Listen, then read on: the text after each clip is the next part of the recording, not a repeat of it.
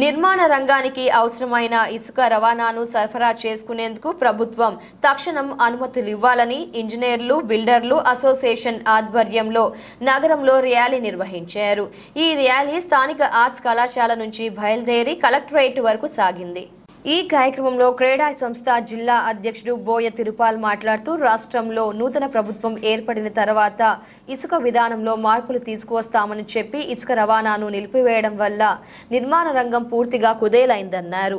ఇసుక విధానంలో మార్పులు తెచ్చేంత వరకు భవన నిర్మాణ రంగం కుదేలు కాకుండా ప్రభుత్వం పాత పద్ధతినే అవలంబించాలన్నారు. కరువు జిల్లాలో వ్యవసాయం తర్వాత నిర్మాణ రంగంపైనే అధిక మంది ఉపాధి కలుగుతోందన్నారు.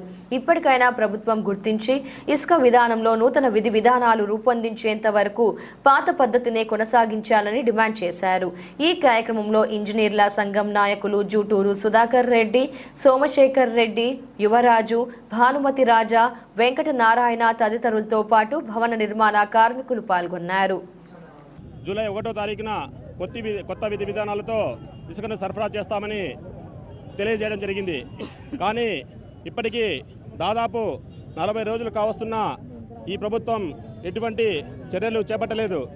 మరి భవన నిర్మాణ కార్మికులందరూ కూడా వలసలు పోవాల్సిన పరిస్థితి ఎదుర్కొంటున్నది రాష్ట్రం. ఎందుకంటే అసలే అతి తక్కువ వర్షపాతం కలిగిన ఈ అనంతపురం జిల్లాలో కేవలం భవన నిర్మాణ రంగం ఒక్కటే ఉపాధి కల్పిస్తోంది.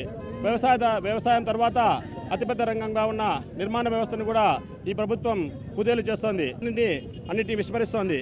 ఈ ప్రభుత్వం మరి జూన్ 20వ తారీఖున ఒక పత్రికా ప్రకటన, ఒక మెమో జారీ చేయడం జరిగింది. పట్టా భూములలో ఇసుకను సరఫరా చేయొచ్చని. మరలా ఇదే ప్రభుత్వం ఈ నెల 9వ తారీఖున దాంట్లో కూడా తీసుకోవడానికి వీల్లేదని మరి ఒక మెమోను జారీ చేయడం జరిగింది.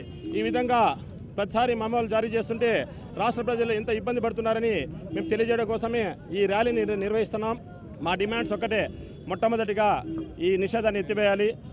పూర్వ పద్ధతిలో ఏ విధంగా అయితే ఇసుక సప్లై చేస్తున్నారో అదే విధంగా సప్లై చేయాలని మా ప్రధానమైన డిమాండ్.